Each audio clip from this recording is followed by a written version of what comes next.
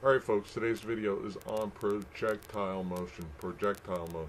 Today we're going to talk about a cannon, hence, the picture of a cannon out there actually firing a round. So today's question is going to address a cannon, and not only a cannon, but a cannon firing a round.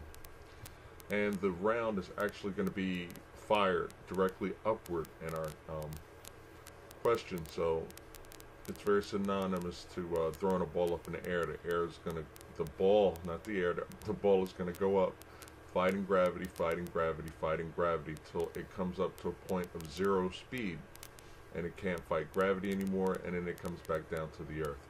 So today's question is exploring how high is this projectile going to go. So our question: a cannon points straight up, shoots a 45-kilogram cannonball. The initial velocity is 125 meters per second. Assuming the acceleration due to gravity is, not ID, but is 9.1 meters squared. Meters per second squared, sorry.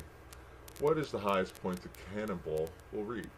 And our options for answers is 593, B is 796, C is 1,256 meters, and D is 1,593 meters. Now, we have three type of formulas that I use when it comes to these type of problems, and these are gravity problems, but we have to look at this. All right, don't get weirded out by all the numbers. V is basically V0 is your initial velocity at the start of something, and then V1 would be your final velocity. G is the force of gravity, 9.8 meters per second squared, and T represents time. This is, if we're going to find our final velocity, here we have our final velocity squared equals the initial velocity squared plus gravity times 2, which is 9.8 meters per second squared, and then delta y, which means a change in height, and we'll talk about that in a minute. Y is representative of height, and y0 is our initial height. So when we see the O's there, it just means kind of like our initial. 1 would be our final speed. So like we had here, our initial, final speed. Our initial speed squared, final speed squared. So our height, initial speed, and then we have time here. So if we go back to the question, it's not really giving us any information about time, which is going to force us to kind of go with the middle equation because there's no time. So let me just jump back. So now what we want to do is we want to find out our change in height, which is delta y. The square means delta, and that just means change. So we go from our initial height to our final height, and that represents, this distance represents change in height. So our cannon's going to be fired from the ground, and then we're going to get the final height if we want to know our highest point that the cannonball is going to reach. And I know I used a bullet or a projectile instead of a cannonball. I'll get emails about that, but alright, we're doing the best we can here. So we're going to go with the middle equation. I just want to make sure. Alright, so yeah, we're going to use this because time is not specified. That's a little note I put in there, and we kind of talked about it again, but we're going to have to, now we picked this formula, but it's not really usable like this. Now, okay, so it's not really usable like this because we want to find the change in height. So we're going to have to manipulate this equation, and it's no big deal. We can do it easy.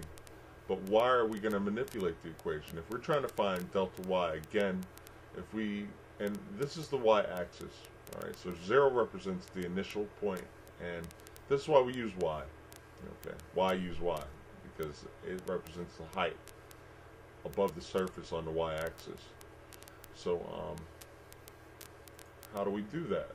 First, we have to set our final velocity to 0, because at this point, the highest height, it's going to be 0. The speed's going to be 0. The v velocity is going to be 0. Alright, so that's why we're doing that. So we set that to 0 here in the equation. Alright, and another reason why we do this, because we set it to 0 because we know that at that point we're not fighting gravity anymore, and gravity is going to start pushing us down. So if it starts to push us down, that's the highest height that we're going to attain in this problem. Then we need to subtract v initial squared from both sides. So we do that, and basically what happens when we subtract it from both sides, these two are going to cancel out, and it's just going to leave us with negative v initial plus or 2g delta y. And then at this point what we need to do is we need to divide 2g from both sides, so we can get this guy all by himself. So when we divide 2g on both sides, we get this, and these 2g's will cancel, and we've isolated y. Now, I like to keep it clean, so this is what we finally wound up with, but we can just make it jump both sides and flip it around. So I like to keep the thing that I'm identifying on the left side, because as Americans, we read from left to right, so I like to put the most pertinent information on the left, and then as you go along. So these two mean the same thing, they just switch sides. Delta y is on one side, it goes to this side. Negative v initial squared over 2 times gravitational pull is on that side. Alright, so it's no big deal. We can write it the same way just to keep it clean. It means the same thing. Now back, I can't overstress enough, because a lot of people are like, oh, you don't explain things clearly enough. Delta y represents a change in height on the y-axis. That's how we need to look at this. That's why we formulate the formulas that way. Delta y, change on the y-axis, so this is vertical height. Alright, so talk that out again, and you can pause, and if you need to soak in, you can do that. So delta y is the distance from the surface where the cannon or projectile is launched to the point where it can no longer fight gravity anymore, and then it falls back to Earth. Let's see, distance from the surface that the projectile is launched to the top where it can no longer fight gravity and falls back to Earth. Okay. So, bang, bang. So now we have to plug in our numbers. And, okay. Our initial speed in the question was 125 meters per second. We plugged that in, and gravitational pull is 9.8 meters per second squared. There should be a parentheses here, so just make a note of that.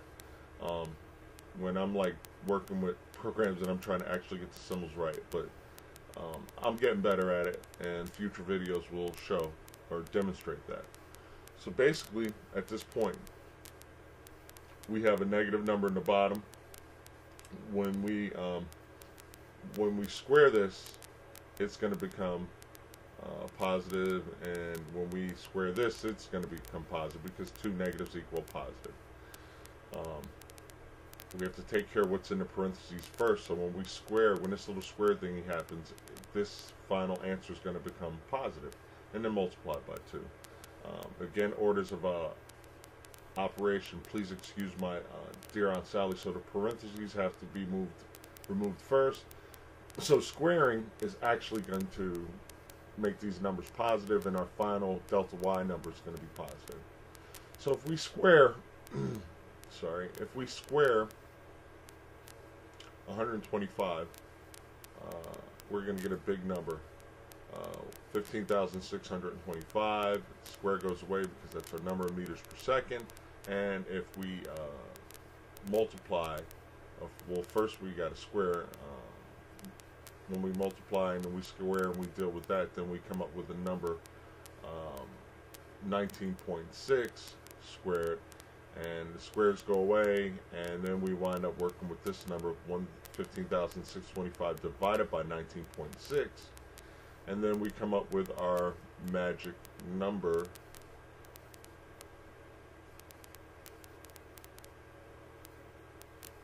and I'll give you guys time to just plug that into your calculators. And after we come up with this number, after we've divided here, alright, 15,625 divided by 19.6 is going to give us 797.191 feet. So if we come back to our selections, 797 is closest to 796 meters. So that is our answer. So I thank you guys for watching. Please like, subscribe, and share. These are some of the questions that you're going to see on the mechanical comprehension areas of military aptitude tests. So it's something that you want to become familiar with. You don't necessarily have to remember, you know, the three. I've just put them out there because ultimately I put the formulas out there, but ultimately what you're going to have to know to work this question is what we transform delta y into. So delta y, this is initially what you have to remember when you talk about a projectile motion problem, and when you're talking about height change, how high will the projectile go? It is the initial velocity after it leaves the muzzle over 2 times gravity, which is in meters per second squared. So I took you through all that because I just wanted you to understand how I came to compute delta y. So basically, that's the question. That's our final answer. Thanks for watching. Please like, share, and subscribe, and just share on your social media networks as well. Thank you.